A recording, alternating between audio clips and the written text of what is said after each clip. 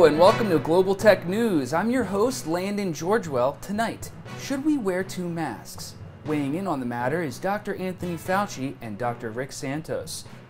Dr. Fauci, will you please take the lead on this matter? What we really should be doing is reminding each other that we're all in this together, and that wearing two masks really shouldn't be a problem.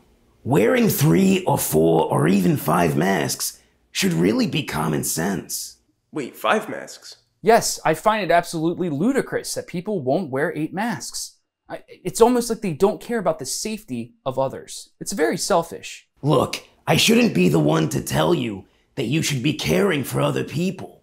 If we don't wear our 16 masks, we'll never be able to flatten the curve in 2 weeks.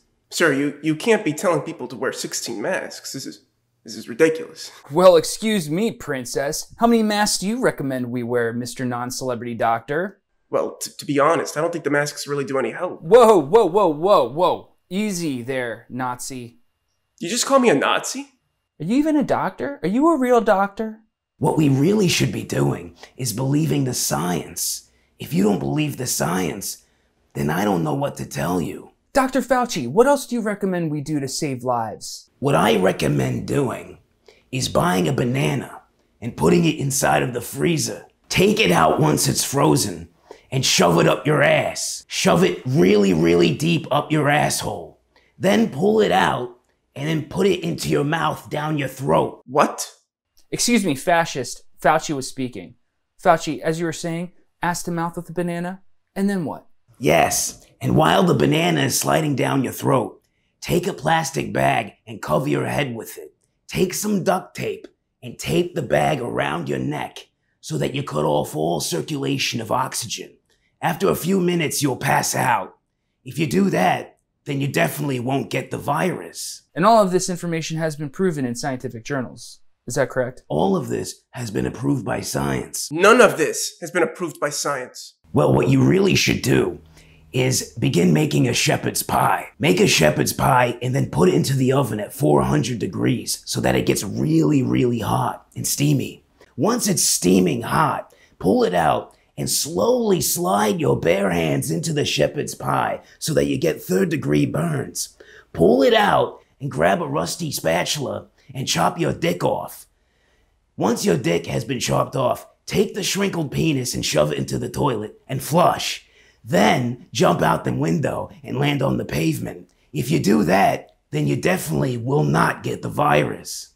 Look, if we do this, we might even be able to help some rapists and molesters get out of prison so that they can build some ventilators for the elderly. Hey, did someone say ventilator? How you fellas doing? Hi, Mr. Emmy Award-winning governor. Thank you for coming on this show. I can't believe you're actually here talking on my show. Cuomo, it's so nice to see a fellow paisan. Hey, good to see you both. Except for that white Nazi nationalist fascist in the back.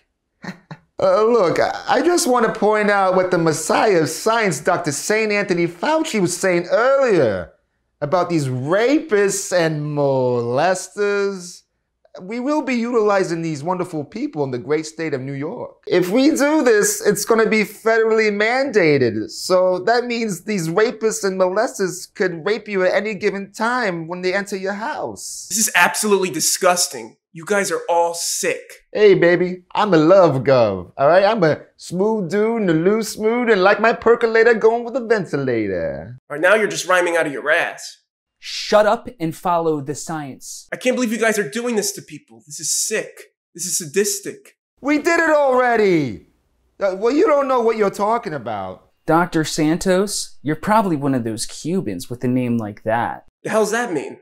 Oh, Mr. Oh no, that sounds like communism. Lockdowns remind me of communism. Actually, you're probably a Russian spy. He looks like a Russian spy. Look at the glasses. I'm not Russian or Cuban. My family came from Barcelona. Landon, I don't know how you can have these racist Nazis come on your program and spew all these conspiracy theories. You're ruining people's lives.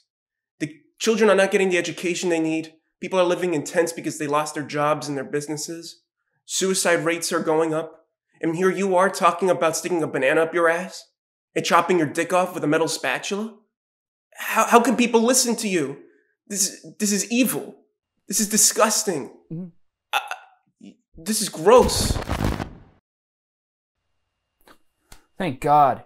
See, censorship does work. Thank God we got rid of him, just like we got rid of that orange man. Wow, I really have to hand it to you, Landon. You got rid of that Russian spy faster than the CCP got rid of those whistleblowers from Wuhan when the coronavirus broke out. Great job on that one. Xi Jinping forever. And that just about does it here on Global Tech News. I'm Landon Georgewell, signing out. Bye. See you next time.